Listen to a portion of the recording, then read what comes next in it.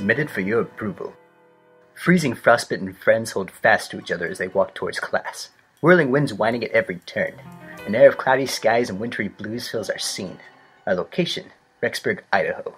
Our story tonight begins on a frigid February Friday evening outside the Snow Building. Young Jack Walker was a first-semester freshman. Innocent yet inexplicably bold, this young man made many big changes during his very first semester. Changes such as new classes, new roommates, and in particular a new glimpse of reality. A reality where tales of expectation are shattered. One-way revelations are halted at an indefinite stop sign, and inconceivable notions about what might have been dashed aside. Tonight, young Jack Walker will enter the friend zone.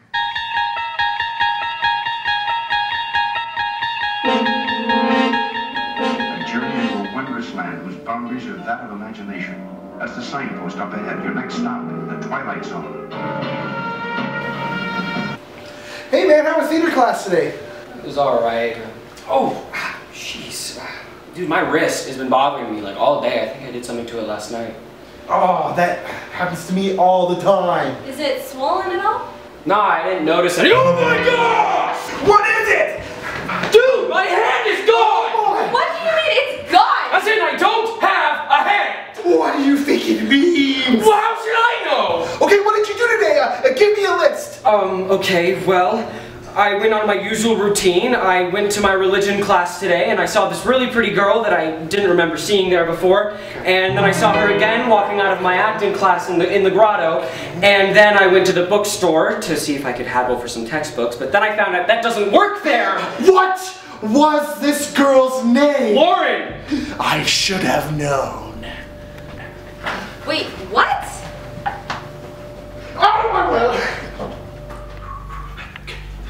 I knew there was a reason why I bought this.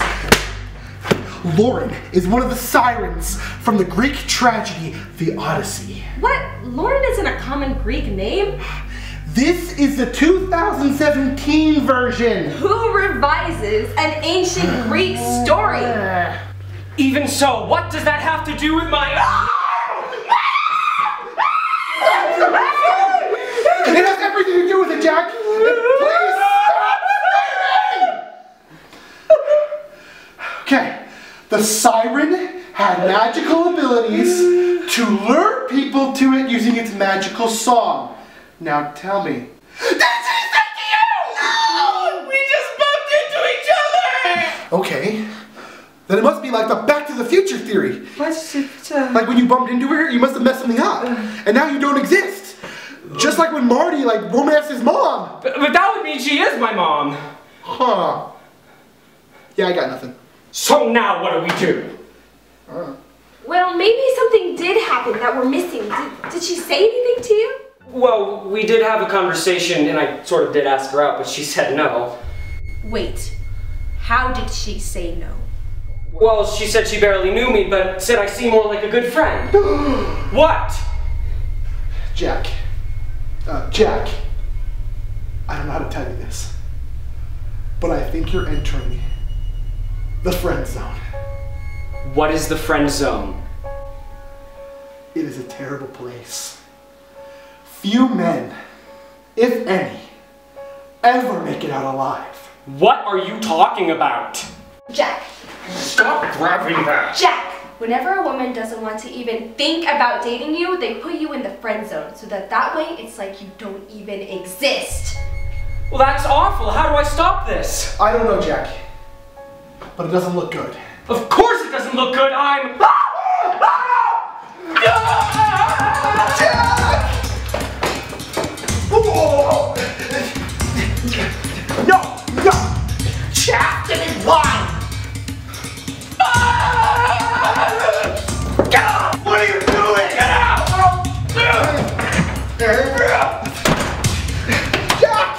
Jack! Open the door! I don't have arms, Patrick! What's happening? I don't know, man. I don't feel so good.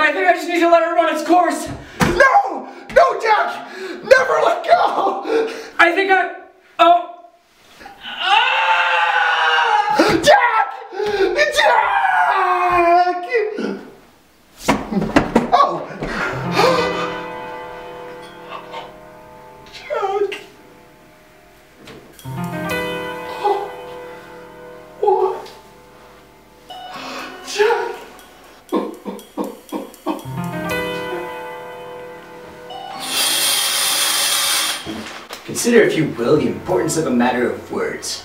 A matter of words may lead you to great successes in life. Fame, fortune, fortitude, and fantasy all lie within your grasp. But like our little friend Jack here, a matter of words may lead you to a fake, failure, frenzied, and forgetful place, all of which lie in the friend zone.